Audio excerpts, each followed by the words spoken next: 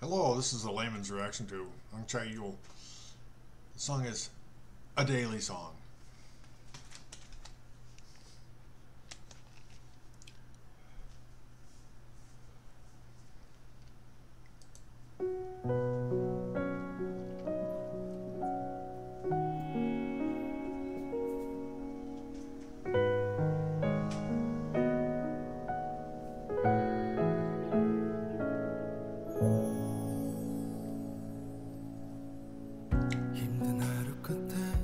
집 앞에 거리를 서성이다 돋아나는 이 공허함에 그 노래를 나도 모르게 또 이렇게 흥얼거리고 있어 아마 너를 애타게 너를 부르듯이 I like this. Just walking along, started humming a song, thinking of you. Yeah. 세상에서 이 노래가 제일 좋다며 들려주던 함께 듣던 노래 너무 슬픈 이 노래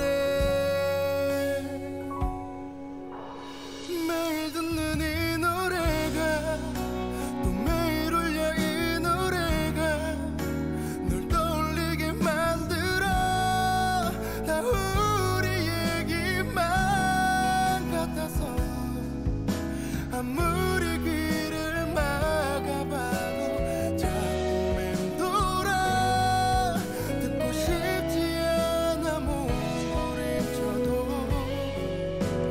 매일 듣는 노래 딴 얘기 같던 노랫말은 모두 우리가 됐고 그렇게 남은 것만 가진 하루들 Man. Sad song. It's one thing to have the relationship fall apart, but then their song, it constantly reminds him of her. Yeah, that just 아주 작은 방울로 들어놓은 이 노래로 조심스레 다시 널 불러본다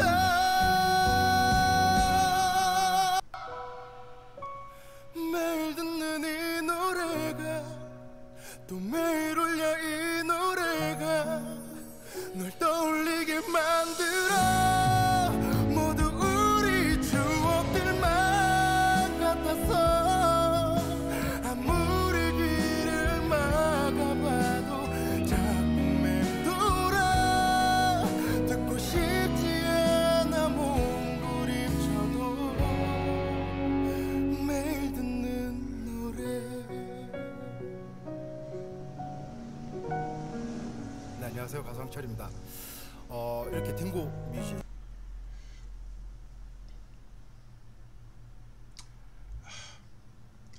that last line, or about, I hear it every day.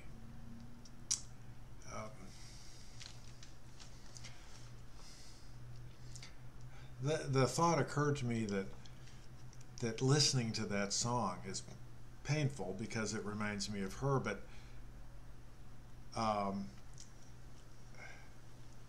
it also is good because it reminds him of her. Oh, man. This is an interesting song. Great lyrics to it. He sang it great as always. So, yeah. I appreciate the suggestion for more from this pile of songs. Hope you all liked it. Feel free to comment, subscribe, hit that like button.